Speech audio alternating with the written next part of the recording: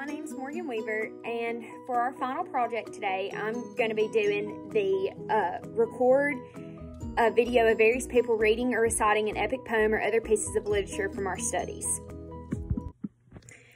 So the first piece of literature that's going to be recited today is Hammurabi's Law Code. My friend Lauren is going to tell you a few of those. Code 134. If a man has been taken prisoner and there is no food in his house and his wife enters the house of another, then that woman bears no blame. 196. If a man has destroyed the eye of a free man, his own eye shall be destroyed. 199. If he has destroyed the eye of a man's slave or broken the bone of a man's slave, he shall pay half his value. This is McCall, and McCall is going to be reading to y'all one of Catullus' seductive poems called Poems to Lesbia. His poems were very intense and a lot about friendship, love, and affairs. All right, McCall, you can start. Come, Lesbia, let us live and love, nor give a damn what sour old men say. The sun that sets may rise again, but when our light has sunk into the earth, it is gone forever. Give me 1,000 kisses, then 100, another 1,000, another 100, and in one breath still kiss another 1,000, another 100. Oh, then with lips and bodies joined, many deep thousands, confuse their number, so that poor fools and cuckolds, envious even now, shall never learn our wealth and curse us with their evil eyes. Thank you, McCall. This is Ashley, and Ashley is going to be reciting the poem, I've Been in Great Anguish. Okay? I've been in great anguish over a noble knight I once had, and I want everyone to know for all time that I loved him too much. Now I see I'm betrayed because I didn't yield my love to him, for that I've suffered greatly both in my bed and when I'm fully clad.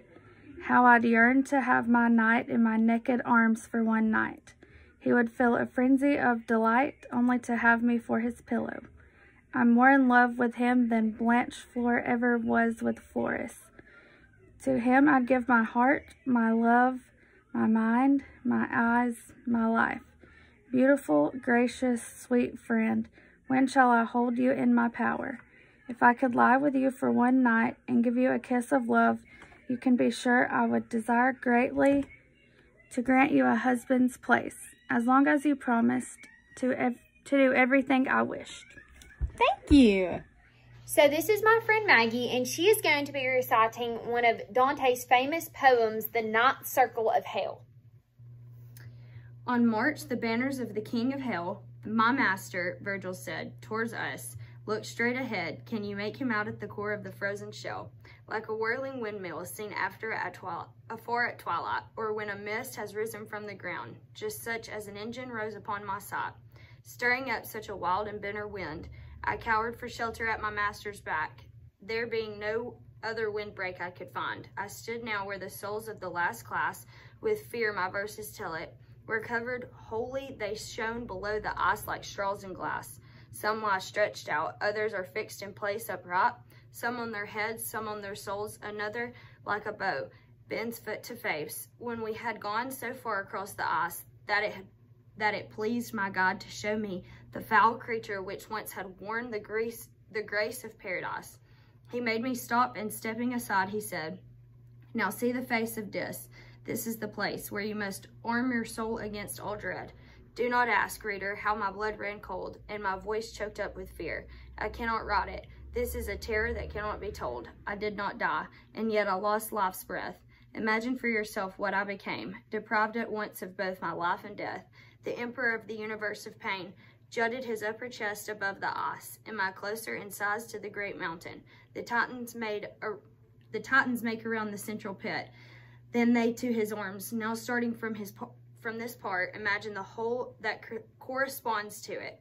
If he once was as beautiful as now, he is hideous and still turned on his maker. Well, he may be the source of every woe. With what a sense of awe I saw his head, towering above me, for it had three faces. One was in front, and it was fiery red. The other two, as weirdly wonderful, merged with it from the middle of each shoulder, to the point where all converged at the top of the skull. The right was something between white and bile. The left was about the color that one finds on those who live along the banks of the Nile. Under each head 2 wings rose terribly, then their span proportioned. Under each head 2 wings rose terribly, their span proportioned to so gross a bird. I never saw such sails upon the sea. There were not feathers, their texture and their form were like a bat's wings, and he beat them so that the 3 winds blew from him in one great storm. It is these winds that freeze all Coctus, the final pit of hell. He wept from his 6 eyes and down 3 chins. The tears ran mixed with bloody froth and pus. In every mouth he worked a broken sinner between his rake-like teeth. Thus he kept 3 in eternal pain at his eternal dinner. For the one in front, the biting seemed to play no part at all compared to the ripping. At times the whole skin of his back was flayed away. The soul that suffers most, explained the guide, is Judas Iscariot, who he kicks his legs on the fiery chin and has his head inside. Of the other 2 have their heads thrust forward. The one who dangles down from the black face is Brutus. Note, he now writhes without a word, and there with the huge and sinewy arms is the soul of Cassius. But the night is coming on, and we must go, for we have seen the whole. Thank you.